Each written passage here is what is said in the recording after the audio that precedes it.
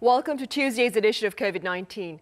The caseload stands at just under 900 today, but authorities believe the daily tally is poised to surge higher as testing capacity has been greatly expanded as part of efforts to identify asymptomatic patients. I have our Kwon Soa standing by with more on that. Now, Soa, there's been a significant rise first in cases today here in Korea. Yes, Sunny. Unfortunately, it was a rise, but also a widely expected increase. 880 infections were reported this Tuesday, and that's 162 more cases compared to Monday. And that is largely attributed to a larger number of COVID-19 tests conducted. In fact, with almost 44,200, that's over 22,400 more than the day before, and a daily record high. Now, the government decided on massive testing for the next 3 weeks here in the country, including at 150 temporary screening centers in the capital Seoul and surrounding regions. There, almost 5,000 tests were actually conducted on Monday, but it looks like not all of them were included in today's tally yet. Now, another record high, meanwhile, a very unfortunate one. We have a double-digit figure of daily fatalities, which raises the death toll here in the nation to 600. And also, we have over 200 people that are currently in serious or critical condition. That's 205 to be exact. Now, new infections, meanwhile, broke out in all 17 provinces and major cities across the nation. We have also Gyeonggi province now surpassing 10,000 cases in total, with 288, 251 in the capital Seoul. Also, serious condition here down in Busan and Ulsan, both above 40 cases. And we are seeing more red zones now than blue zones, which means most of these regions have over double-digit figures. Now, if we take a look at our graph now, while we did have a drop from 1,030 cases after we hit that milestone on Sunday, experts say if the current cluster infections and also silent spreads do continue, we might get to the four-digit figure sooner or later. I see. So meanwhile, on the international front, the US and Canada have started their COVID-19 vaccination this past Monday. Right, Sunny. Following the UK earlier this month, it was V-Day for Americans and Canadians on Monday local time, as the first Pfizer-BioNTech COVID-19 shots were administered to their respective citizens. Among the first was a care nurse in New York, which was the first epicenter in the US of the virus, and a care resident in Quebec, as well as a nursing home worker in Ontario. So with that, mass immunization has kicked off in North America, which is desperately needed. If we take a look here, especially in the US, approaching 17 million total cases. Also, India is approaching 10 million infections. We do have a slight improvement in France on Monday, but no improvement in Turkey, which has now surpassed the total caseload of Italy. Meanwhile, Argentina has become the 10th country around the world with over 1.5 million infections. And with that, we can see that over 500,000 infections are occurring day by day, which raises the total in the world to 73.18 million. And those are the updates I have for now, but I'll be back after the government briefing. Sunny? All right, so I'll see you back at the desk. Back here on the local front, securing vaccines has become top priority amid the worsening pandemic, and officials have pledged to procure doses for 44 million people. Now, for more on this, I have our Kim Dami here in the studio. Welcome, Dami. Good afternoon, Sunny. So, to start us off, the latest on efforts to secure vaccines. Right, Sunny. Korean health authorities say it is moving ahead to sign vaccine supply deals with 2 more global drug makers by the end of the year. And as of now, the country already has a firm agreement with AstraZeneca and the COVAX facility. We have already signed purchase deals with the COVAX facility and AstraZeneca, and we are now reviewing the contract terms with 3 other global suppliers. The timetable for an agreement may be different for each vaccine, but we are looking to complete the signing of at least 2 contracts by the end of the year. The names of the 2 drug makers in question have not been disclosed by the Korean government, but Commissioner Jung did add that AstraZeneca's vaccine was most likely to be the first one to be rolled out in the country for mass distribution. The vaccines will be manufactured locally and distribution is expected to follow suit very quickly. Of course, we still need to iron out details on the timetable of distribution for vaccines from other suppliers. Health authorities pledge to start the immunization program as soon as the vaccines are approved by the country's drug regulator. And in the meantime, they're closely monitoring the situation in other countries for any updates on the results of clinical trials and national vaccine programs that have already started. Right, Tammy. Meanwhile, here in the capital city, officials are working to secure more beds to cope with the rising caseload. Right, so Seoul City on Monday announced its plan to build 18 new residential treatment centers within this year for COVID-19 patients with mild symptoms. In fact, nearly 600 new beds were made available on Monday just alone, and Korean health authorities also began operating 150 temporary test centers in the Greater Seoul area starting Monday. As of 6 p.m. yesterday, over 730 people got tested at Seoul Station alone. And in all, at least 2,200 Seoul citizens got tested in one day just at these temporary screening centers. And testing is free and also anonymous, with citizens only being required to submit their phone numbers to get tested. Plus, several options are available other than the usual testing with a nasal swab, and citizens are free to choose the one they prefer. So 3 different types of testing methods are available. They include the conventional PCR test using samples collected from the nasal cavity, and also one that is based on saliva samples, as well as a rapid antigen test. The free testing will be available to all citizens with or without symptoms until January 3rd. They are open from 9 a.m. to 6 p.m. every day, including weekends. Good to know, Tammy. Now, there are also growing calls on for-profit hospitals to do their part to make more beds available for COVID-19 patients, I hear. Right, so with the number of cases now rising, so is the number of critically ill patients. And state-run hospitals are struggling to cope. Civic groups, including the Korean Federation of Trade Unions, are calling on the government to persuade for-profit hospitals to provide medical assistance as well as beds exclusively for the treatment of COVID-19. One hospital in the capital region is volunteering to help out. So Page Hospital in Pyeongtaek, Gyeonggi-do Province has decided to empty all of its 220 beds over the next few days, and they'll be reserved for COVID-19 patients only. Health authorities will help move those who are currently hospitalized there to separate care facilities. Having also treated COVID-19 patients in Daegu during the nation's first mass outbreak, hospital director Kim Byung-gun also operates a screening center. Page Hospital has set an important example, but other hospitals have been reluctant to follow suit. And many are calling for the government to step in and incentivize their participation. According to local health authorities on Monday, over 90% of all hospital beds in Gyeonggi-do Province set aside for COVID-19 patients were now occupied, with only one left in the ICU to handle critically ill cases. One final question, Tammy, before you go. I understand President Moon Jae-in has called for greater government effort to ease the financial burden on people amid the pandemic. Right, so President Moon Jae-in said on Monday that the government will exert its full efforts not only to stop the virus, but also to revive the economy and as well as protect people's livelihoods.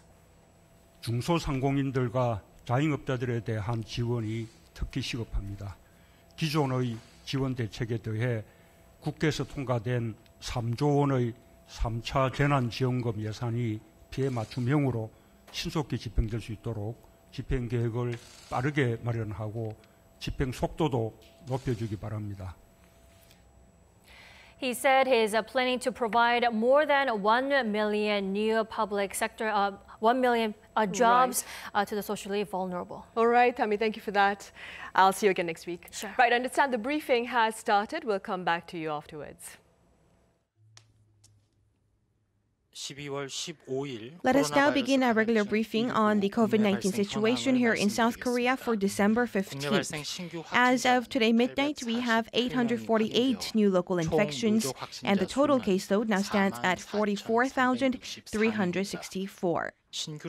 We have 457 more people making a full recovery, while 11,205 still remain in quarantine. And there are 205 patients with severe or critical conditions, and also we had 13 additional fatalities. I extend my deepest condolences to the deceased and the members of the bereaved families. As of today midnight, here are some updates on our domestic infections by the facilities. First of all, as for the religious facilities, in Seoul's Gangseogu district, we have 168 confirmed cases in total. And in Chungnam Dangjin, we also have, in relation to a church, we have confirmed 17 additional cases and one person also related to the welfare facility, and we are conducting massive testings, and a number of 45 people have been confirmed. In total, we have 104 confirmed patients to date. And in Gwangju City, in Namgu district, is also related to a religious facility. We also have 6 additional cases, and the total now stands at 7. And next, as for the medical hospitals and nursing hospitals, in Gyeonggi-do Province, Bucheon City, we also have 45 additional cases, and 117 is the total there. And in Gyeonggi-do Province, Namyangju Province, we also have 37 more people being confirmed. And also in Busan City, also in Donggu District, we have 14 additional cases. A total of 63 have been confirmed to date. And Ulsan City, in relation to a nursing hospital in Namgu District, we have 47 additional cases, and a total of 266 have been confirmed to date. And in Gyeongsangnam-do Province in Changwon, in relation to a hospital, we also have 7 additional cases, and a total of 8 have been confirmed to date. And next, in relation to others, in relation to a prison in Seoul's Songpa-gu district, we also have identified that 22 additional patients have been confirmed, and in total we have 23 cases being confirmed to date. And in relation to a restaurant in Jongno-gu district in Seoul, we have 3 additional cases, raising the total to 283. And the quarantine authorities would like to note, as we mentioned, we are seeing many cluster infections related to the religious facilities, and here are some risk factors. And we have recently saw 10 cluster infections, and about 547 people have been confirmed in relation to these religious facilities. And first, they engaged in the activities that transmitted the droplets, respiratory droplets. And second, they had poor ventilation. And also third, they had indoor dining also. And fourth, they did not abide by quarantine measures, including wearing a face mask. And also in a particular facility, we also have seen that they had face-to-face prayer meetings, and they were meeting at a confined place with no ventilation, and for over 2 hours they had many activities that increased the travel of respiratory droplets. And also at many other facilities we have seen many choir practices and also joint meals, which also spread the virus among these religious facilities. Therefore, if you are at these religious facility, we also ask you to comply with quarantine measures. And please always remember that the metropolitan area is subject to level 2.5, meaning that all of the religious activities need to be switched to non-face-to-face means. And we also limit the number of faculty members and staff members who are in charge of these remote services as well to only 20. And this means that all of other physical activities, including choir meetings, prayer meetings, as well as church retreats, meals, are also banned. Moreover, in the non-metropolitan area at level 2, social distancing measures at religious facilities, we are also mandating the facilities to have only 20% of their attendance capped, and they are banned from having group meals or group snacks as well. And next, we have the safety e-report run by the Safety Ministry. Here are some examples of our reports so far. Major reports were related to nursing hospitals and health clinics. Many people did not wear face masks or did not abide by social distancing measures, and also they did not have the entry log of the visitors to the nursing hospitals, and they did not even screen their body temperature, and while they were moving in a group car within the car, they did not wear face mask. And also the staff members of these nursing hospitals also had long-term dining together, and they did not wear face masks, and also they engaged in a dialogue as well. And next, here are some updates on our vaccine and therapeutics development here in South Korea. First of all, as for the blood plasma treatment, as for the clinical trial, the second phase is currently carried out, and a total of 34 people have been volunteering, and also we have seen about more than 4,000 people donating their blood samples for our treatment development. And as for the antibody treatment clinical trial, the second phase, the application of the volunteers have been completed, and we will be carrying out the approval, and this will be moving on to the next third phase trial. And at the same time, aside from these clinical trials at the medical centers, in order to treat patients, the use of the antibody therapies have been also one case actually has been approved by the Food and Drug Administration, and we believe that this will be administered to the patient very soon. And we also like to extend our deepest gratitude to all of the public, the health facilities, medical staff members, as well as patients for your participation. And next, as for the remdesivir, at 82 hospitals, total of 1,567 patients have been administered with this drug so far. And the quarantine authorities would like to note that under the rapid outbreak here in South Korea, the only way to overturn the spread of the virus is to have a solidarity among the government as well as the public individuals. And we would like to highlight the following three aspects. First, please participate proactively in our social distancing measures and minimize social contact and physical contact. And if it's not necessary, please avoid going outdoors, and please refrain from going to multi-use facilities as well. And also refrain from going to any gatherings and social gatherings that involve relatives or other family members. And during the year-end holidays, we ask you to stay home with your immediate family members, and also talk to your family members with your mobile phones only. And also, second, please abide by quarantine measures in your daily lives.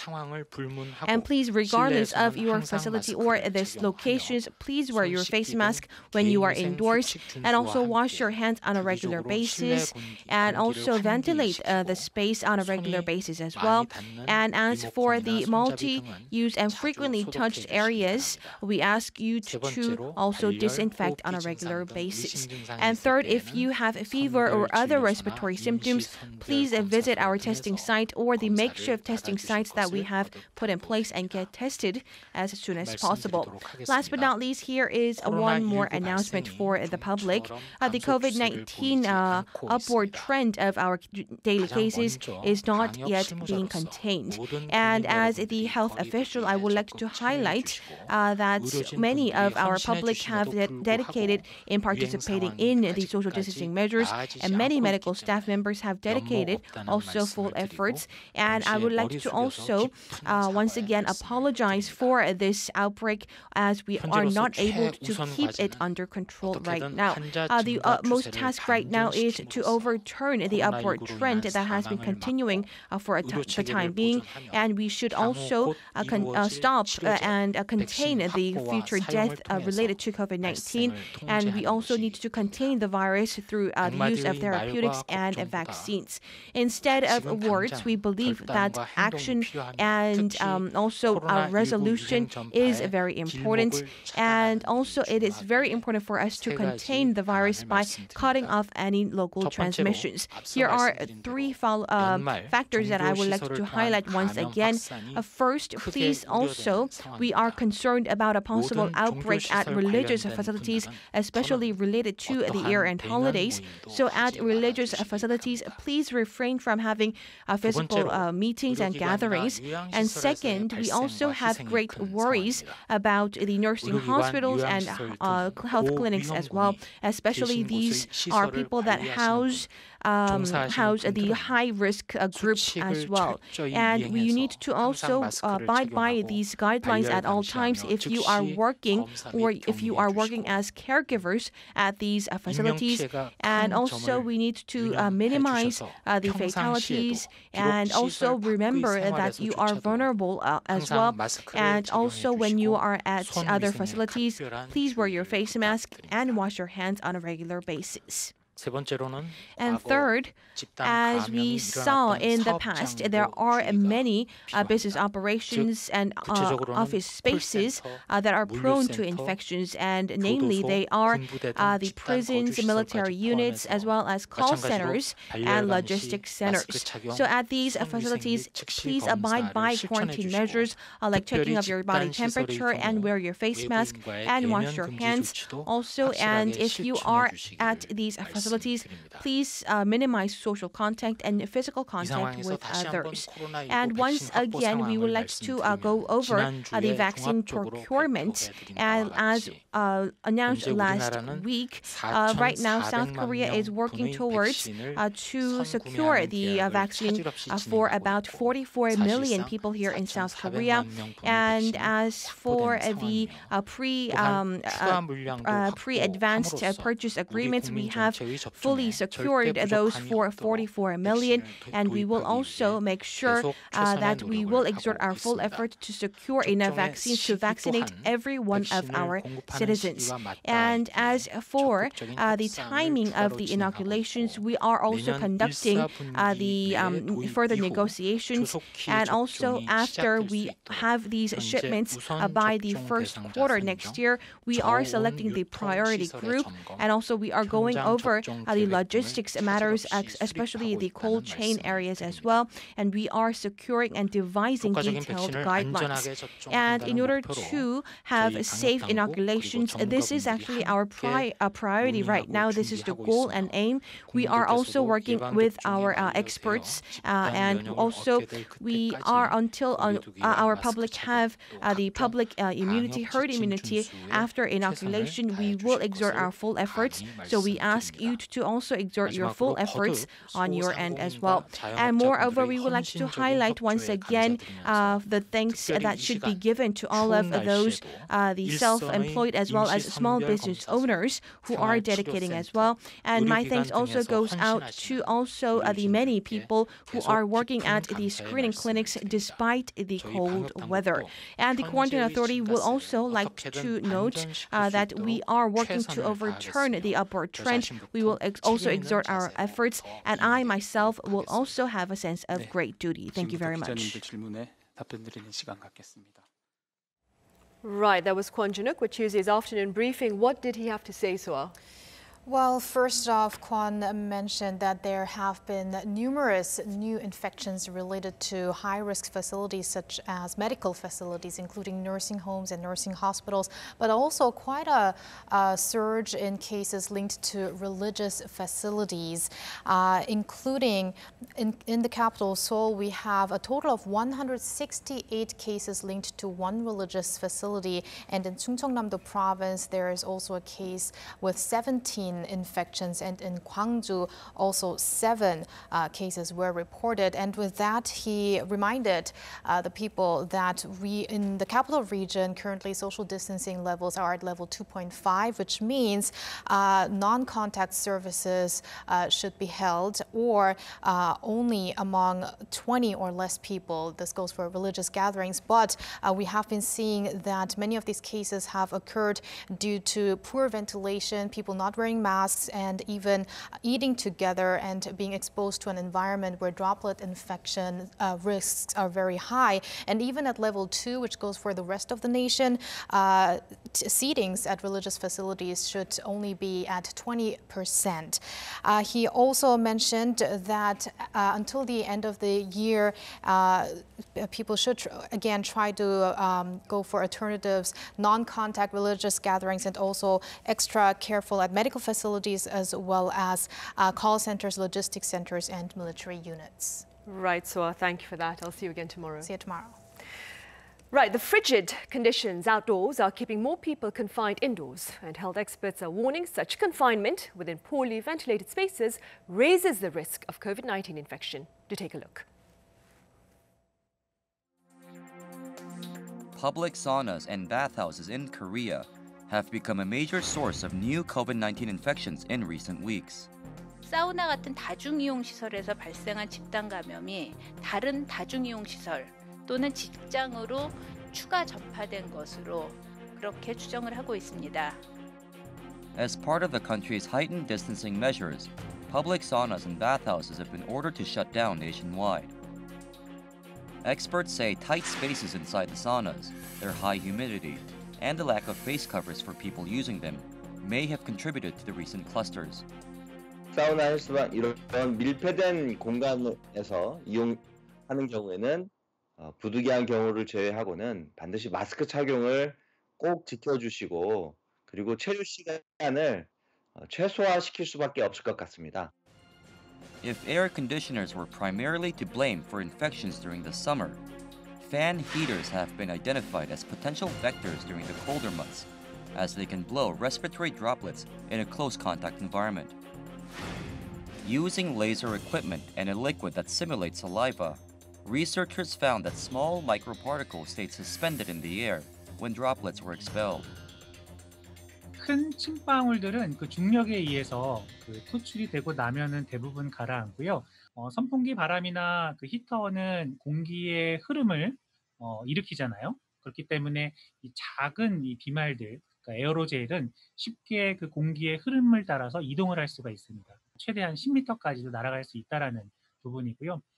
특히 저희가 좀 중요하게 봐야 되는 부분이 공기의 흐름에 의해서 지속적으로 이제 순환이 이루어진다라는 점이고요. A study into a recent cluster outbreak at a restaurant in Korea showed that droplets had traveled a distance of more than 20 feet inside the enclosed venue, which has been blamed on the use of air conditioners. 공기 흐름이 있는 경우에는 원거리에서도 감염이 되기 때문에 실제 밀폐된 실내 공간에서는 마스크 착용을 하지 않는 경우 감염 가능성은 있다. 밀접 접촉자 범위를 선정할 때 기존의 1~2m보다는 좀 더 넓은 범위를 포함시켜서 접촉자 분류를 하거나 아니면 같은 공간에 체류하고 있는 경우에는 검사 대상자로 선정해서 검사를 실시하는 것을 폭넓게 좀 추진하고 있습니다. Therefore, wearing a face mask and frequently ventilating the air are essential to minimize the chance of infection indoors. However, simply opening a window for ventilation is no easy task. So what's the best way to go about ventilation during the winter months? 미세먼지 농도가 높은 날에는 하루에 3번, 30분 이상 환기를 하고 미세먼지 농도가 아주 나쁜 날에는 하루에 3번, 10분 정도 짧게라도 환기를 하는 것을 권유를 하고 있습니다. 환기 후에는 공기청정기를 작동해서 미세먼지 농도를 다시 낮추는 게 좋습니다. Some experts say the installation of automatic ventilation systems have become a necessity in every building. 그 기준이 시간당 한 사람당 33제곱미터 이 정도의 외기를 넣어줘야 하는데 창문 열어서 하는 간헐적 환기는 환기량이 매우 적다는 겁니다. 열 회수형 환기 장치라고 부르는데 이것을 다중이용 설립이 및 업소에도 확장시키자는 것이죠. To keep yourself safe from COVID-19, be sure to avoid close contact spaces. But if you must visit, wear a mask at all times and make sure there's plenty of air circulation.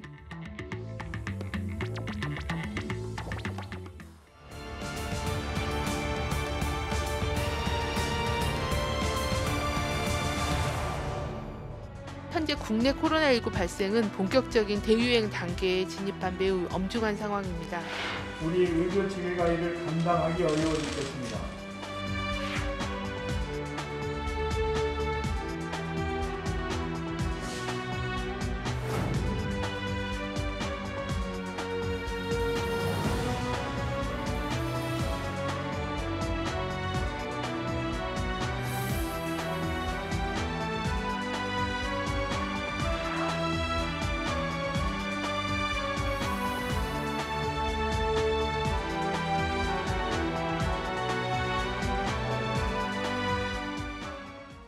In our studio session today, we continue with our assessment of the current local outbreak, including its causes and consequences. I have Professor Kim Moon-gyu from Yonsei University. Welcome back, Professor Kim. Good afternoon. And I also have Dr. Alice Hyung-Tan from Ms. Mary Women's Hospital. Pleasure to have you back, Dr. Tan. Thank you for having me. Dr. Tan, how do you explain the recent records set in daily caseloads here in the country? Well, I think we need to remember one of the critical components of COVID-19 control is early detection and early isolation of cases. Every moment that a positive case is allowed to stay in the community is an opportunity to generate more and more cases. And we've seen time and time again, all it takes is one positive case to start a chain of infections that leads to hundreds, if not thousands, of cases. So in order to discover more asymptomatic cases, the Seoul metropolitan area, they are setting up 150 new screening centers.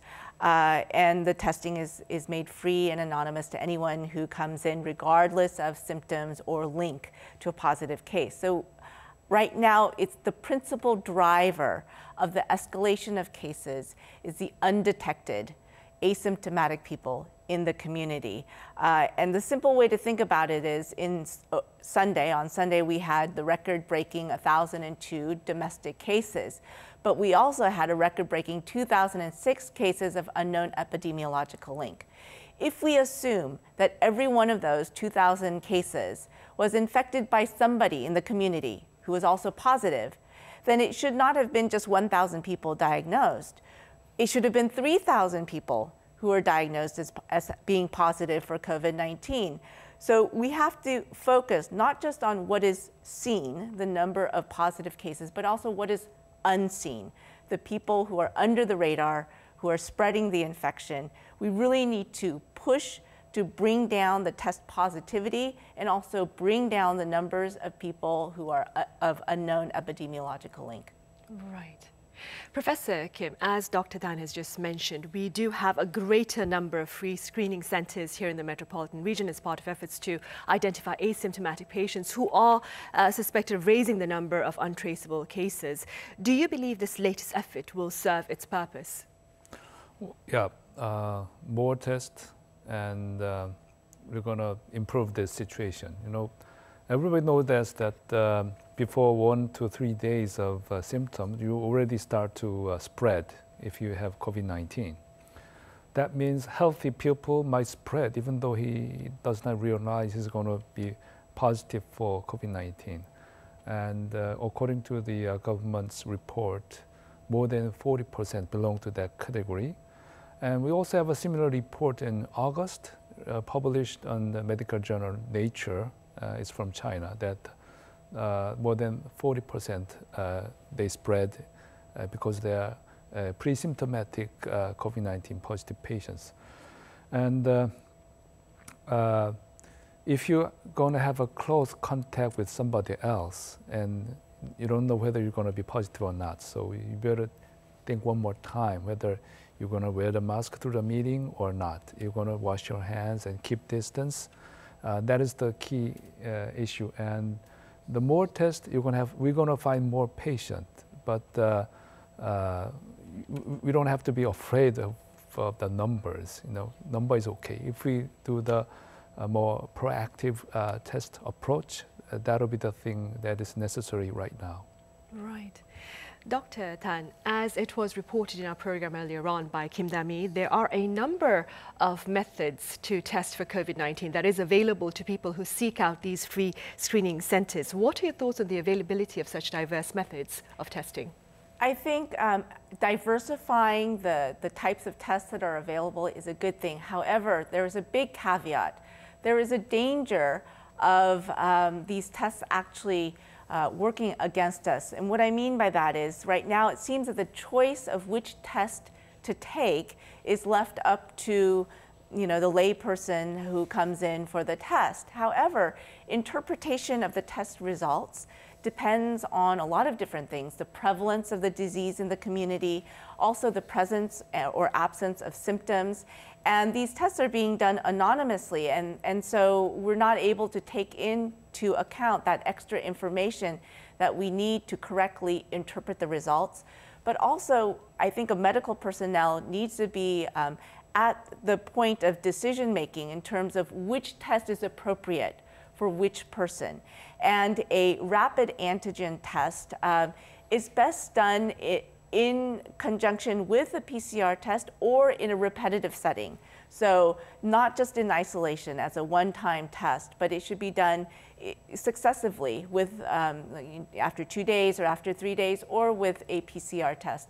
And so just having these tests available is a good thing, but there is a side that we have to address, that the possibility of a false negative could actually be more harmful than do good. Right.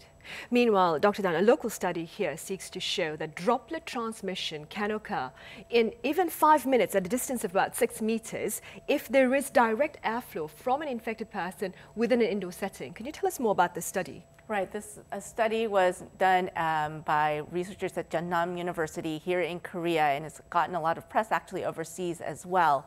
And it raises a very important point of whether or not our current guidelines are enough to prevent transmission in an indoor setting when there is poor ventilation and a device such as an air conditioner or a heater that is facilitating the spread of the virus over a long distance.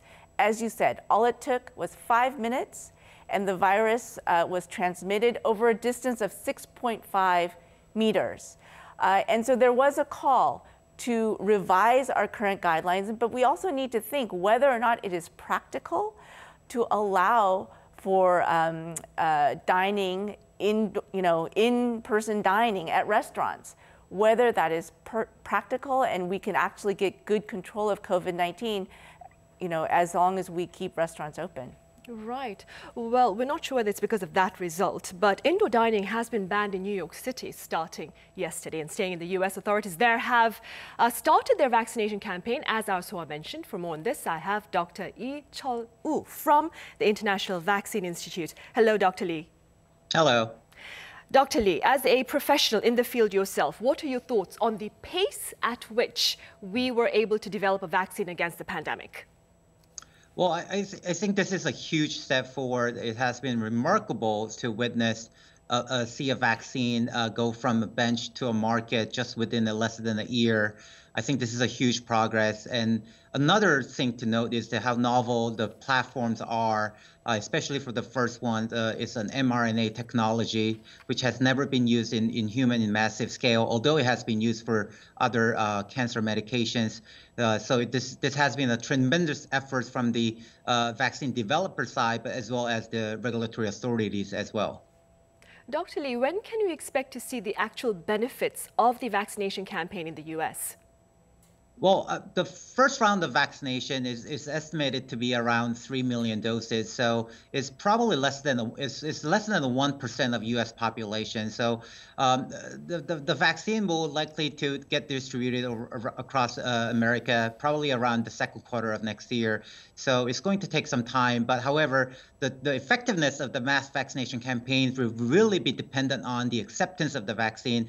How much people are willing to get vaccinated. So if people are more willing, then they may expedite their timeline to reach the herd immunity even sooner, within a few months since the beginning. However, if the people are a little bit hesitant to get vaccinated, then I'm afraid it's going to take longer. Right. Meanwhile, what are your thoughts on the Korean government's plan of securing the vaccines fast and launching its inoculation campaign later? Well, with the success of the previous outbreaks, controlling them, Korean government has been patient on their commitment for the vaccine and has been waiting for the interim results to be released and executed their procurement plan. What Korean government has been really cautious was their plan to use it, especially when to use it. It was announced to be second quarter of 2021 when the government is planning for the massive vaccination campaigns. However, this is really dependent on the safety and the long-term safety issues that will likely be available from the clinical trial, as well as the real-world data that will be accumulated in UK and America and other countries that will start the vaccination sooner than Korea. All right, Dr. Lee, thank you very much for making the time to share your thoughts with us. Thank you. Meanwhile, Professor Kim, US pundits claim the death toll this year is higher than normal, and not just owing to the pandemic. Apparently, more than a quarter of the above normal deaths are owing to other causes such as diabetes, high blood pressure, and the Alzheimer's disease. How do you explain this reality? That was the report from CDC, and they report that more than 10% increase of mortality for patients with diabetes, hypertension, and some kind of Alzheimer's disease.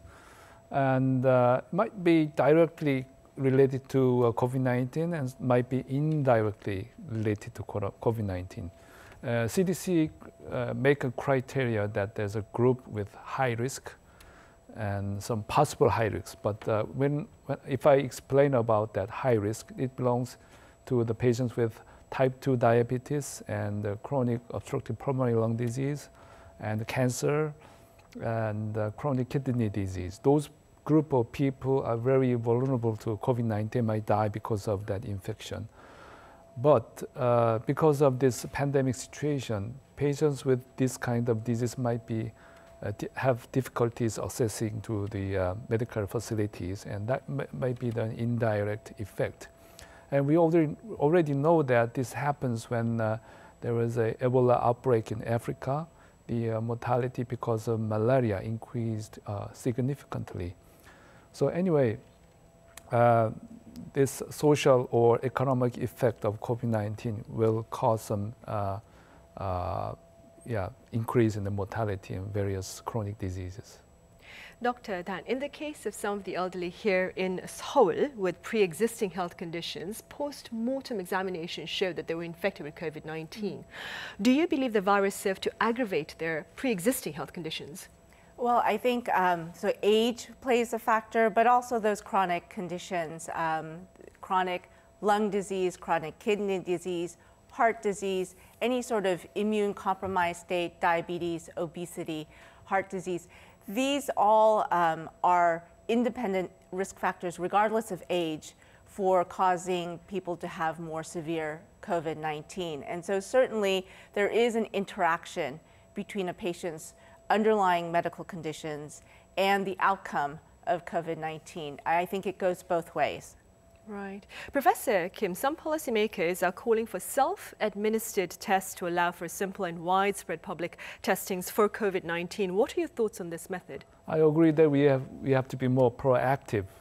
But regarding to the rapid antigen test, it's cheap, it's rapid, simple, so even non-medical personnel can do that. But the most significant problem is the lower accuracy. It has a sensitivity around about 80%, which is not good enough for us.